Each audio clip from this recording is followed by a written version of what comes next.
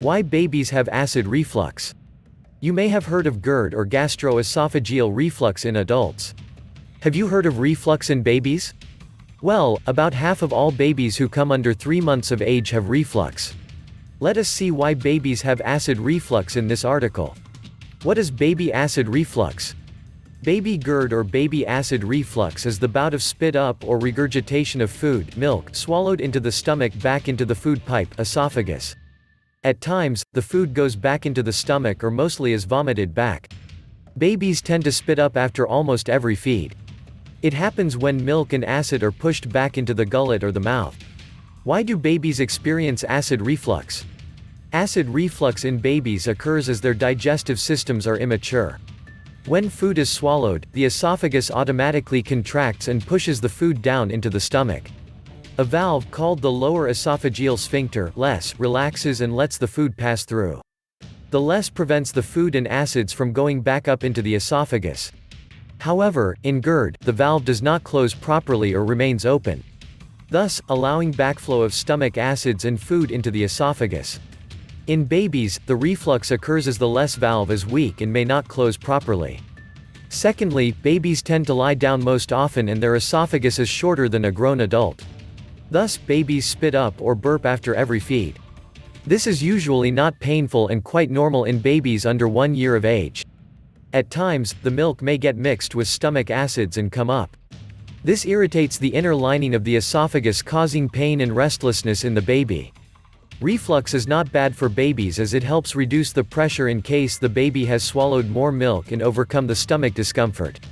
What are the signs of baby acid reflux? Generally, babies do not show any symptoms of acid reflux. They just tend to spill milk after a feed. However, when acid is mixed up with the milk regurgitated, it may cause certain symptoms. When the baby who spits up after feeding that may spoil their clothes, and even yours, yet do not seem to be affected by it, means it is a normal regurgitation.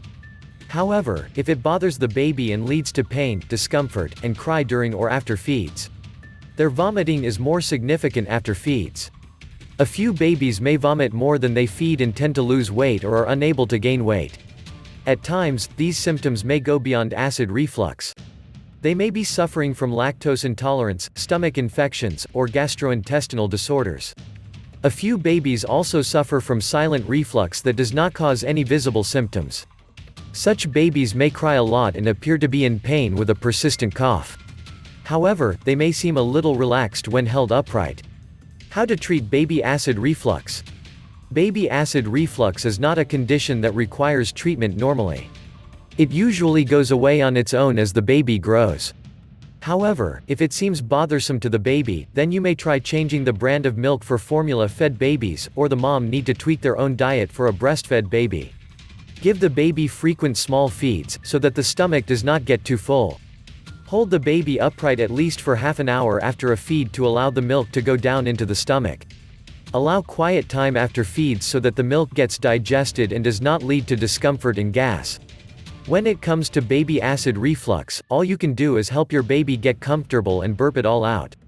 If it seems bothersome and worrisome to you, speak to your baby's pediatrician for further advice. If you like this video, please subscribe to my channel and don't forget to like the video and hit the button again to keep updated. Thank you for watching.